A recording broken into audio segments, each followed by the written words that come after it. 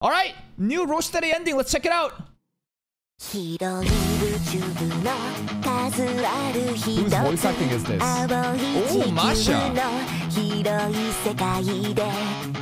Sounds like an exciting ending so far. Alia voice actor? Got it.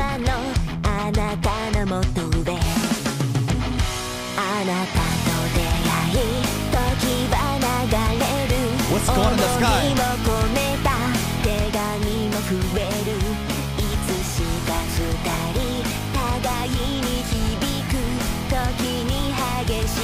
Yeah, I see her. I see the new girl.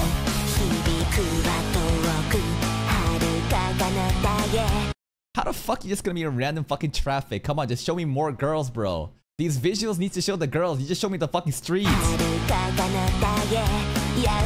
Now, do you think that they're intentionally doing this, saying Yuki is for the streets right now? Showing a street and then Yuki immediately on the streets?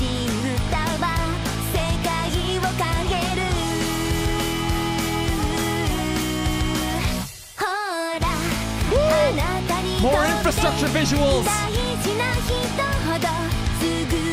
What's she looking at? Why is she so happy?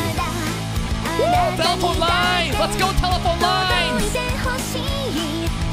Oh, Alia.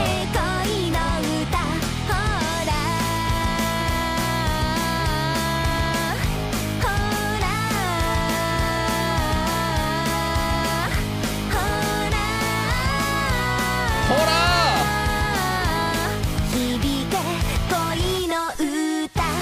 And there it is.